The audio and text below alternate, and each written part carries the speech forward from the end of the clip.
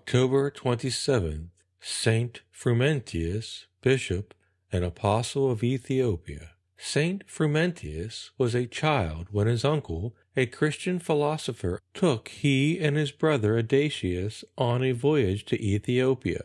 In the course of their voyage, the vessel anchored at a certain port, and the barbarians of that country slew with the sword all of the crew and passengers except for the 2 children. Because of their youth and beauty, they were taken to the king, who, charmed with the wit and sprightliness of the 2 boys, took special care for their education, and later made Adasius his cupbearer, and Frumentius, who was a little older, his treasurer and secretary of state. The king, on his deathbed, thanked them for their services, and in reward gave them their liberty. After his death, the queen begged them to remain at the court and assist her in the government of the state until her young prince came of age. This they did, using their influence to spread Christianity. When the young king reached his majority, Adasius returned to Tyre, and Frumentius accompanied him as far as Alexandria.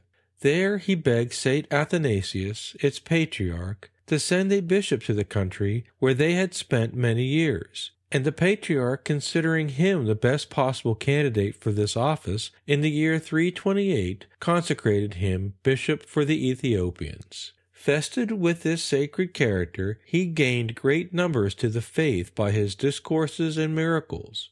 The entire nation embraced Christianity with its young king. Saint Frumentius continued to feed and defend his flock until it pleased the supreme pastor to call him home and reward his fidelity and labors in about the year 383. We may note that the date of October 27th is also the feast day of a king of Ethiopia, Saint Elsban, who, after overcoming the enemies of Christ, gave up his kingdom and sent his royal crown to Jerusalem in the time of Emperor Justinius and embraced the monastic life. He died 250 years after Saint Frumentius in the year 523.